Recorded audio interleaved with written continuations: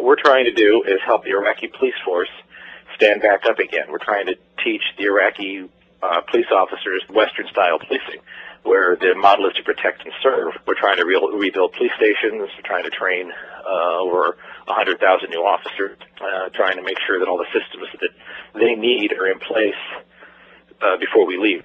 We're scheduled for 365-day rotation, and I got here on August 5th, and so the latest I should go home is August 5th, and we have hopes that the unit that's going to replace us will come in a little bit earlier than that. I miss my students and Westminster in general a whole lot more than I really thought I would. I miss my daughters and my wife. Miss the everyday moments.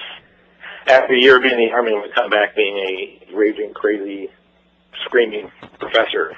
But no, people are motivated to try to get things straightened out and get home.